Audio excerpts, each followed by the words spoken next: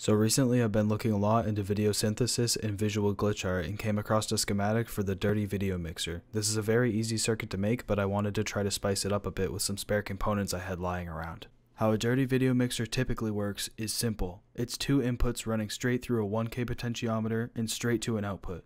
The two input signals are fighting each other and mismatching impedances and creating all sorts of problems, which results in a dirty video full of glitches. But what if we take this simple circuit and expound upon it by adding even more ways to control the glitches, such as vactrols, which are basically light-dependent resistors heat shrinked around LEDs, as well as kill switches. I'm also really big on upcycling and recycling because for one, it saves a lot of money, and two, it's better for the earth. So in this build, as well as many of the upcoming projects on my channel, I want to try to make it a point to use mostly junk drawer and scrap bin components just to show you guys that you don't have to spend a lot of money doing this, and you can also do it in an eco-friendly way. And with all that being said, I think it's time to finally get into the build. These are just like flickering candle LEDs, like the tea light candles, and they flicker. So I thought it would be cool to make kind of like a mode that you can put this thing into so you don't have to twist the knob and it can just kind of go on its own. And then I got this entire jar of arcade switches for 25 cents at a ham radio swap meet. I know nothing about ham radios. I just went and found these, and then also all of these random knobs I got for the same price. And I thought those would be cool to just mess around with as well. Maybe find a cool knob for it. And then I have this scrap piece of mahogany. Basically, the rest of this is junk. Like these are just, you know, whatever. I think I'm gonna build this thing with 4th jacks, and then use these little converters to convert it to 3.5 millimeter. And I think I'm gonna rip the ends off these and wire them up to these. All right, so I think that I have the holes pretty much drilled to size, but just to make sure, I wanna test fit everything.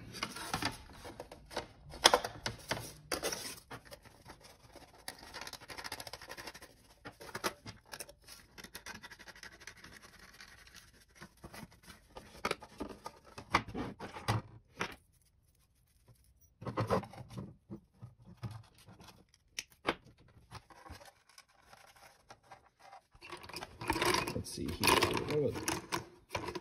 Oh, you know what? Yeah, that would be pretty cool, because like like you're switching between channels or something. I think we'll go with that one. So I think now I'm kind of just gonna take like a short break and figure out exactly what I want to do with this like top, because like this mahogany actually looks pretty cool with like you know, these knobs and the switches and everything. So I think I'll probably take some wipe on poly and you know, wipe some of that on there, just a couple layers just to kind of protect this a little more. You know, it'll also, you know, darken this up some, and I think it'll look pretty nice. So I think I'm gonna do that, and then after that, I'm gonna wire everything up and we'll try it out. So I just like tested out this little circuit here for what I want to do with the video mixer. So each one of these white LEDs will be inside of a vactrol feeding into the individual channel inputs of the potentiometer. And this one down here is just the flickering tea light candle one I was talking about. So when I connect it, these are connected in parallel, so it makes these ones flicker too. So I think what I'm going to do is I'm going to connect this to the power switch, and then it'll be just the normal video mixer, and then once you flip the switch, these two are controlled by this, and it'll make the video glitch out, hopefully. So here it is all wired up. Here's the two inputs. Those are going directly into the vactrols, which I don't know if I explained it before, but vactrols are just a light-dependent resistor, heat shrinked around an LED, and then some electrical tape around it so the light doesn't bleed through into one another. But from there, we're going into the arcade kill switches, and from there, we're going into the 1K potentiometer, and then into the output. So pretty simple. I know it looks like a lot, but it's pretty simple. I added this switch because I realized that this switch wasn't gonna work. So the flickering tea light candle connects to the top here, and then the bottom, this is the voltage, and then the bottom is the is the Vactral LEDs. This is the normal mode. It's just like, you know, it's all four of these. And then once you switch it, it switches up here. So the Vactral LEDs are connected in parallel with the tea light candle, which makes those flicker as well. And it makes all sorts of visual glitches, which I will show you in the demo. It looks really nice. I built a little box for it. Used some black leather dye to dye this, like the sides and whatever. And then I just put some white bone poly on the mahogany, and it, you know, it looks retro. It looks really cool. Yeah, so I guess we'll plug this thing in and demo it out. Here's how it looks when it's all plugged in and everything. It looks super cool, like with the LEDs. But I have it running into my modded GameCube over there. Running the old Mario Kart Double Dash. But yeah, so let's show you guys what this looks like. Looks pretty bad, but that's good.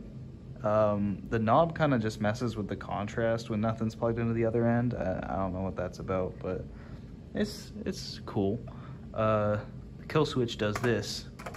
Just these like small little, you know, glitch effects. Kind of turns black and white and stuff.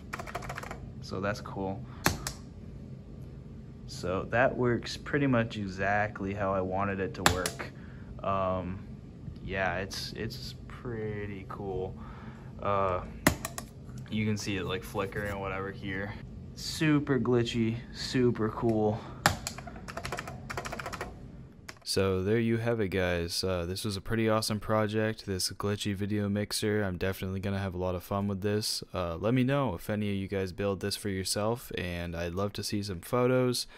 Send it over on my social media, like my Instagram or something.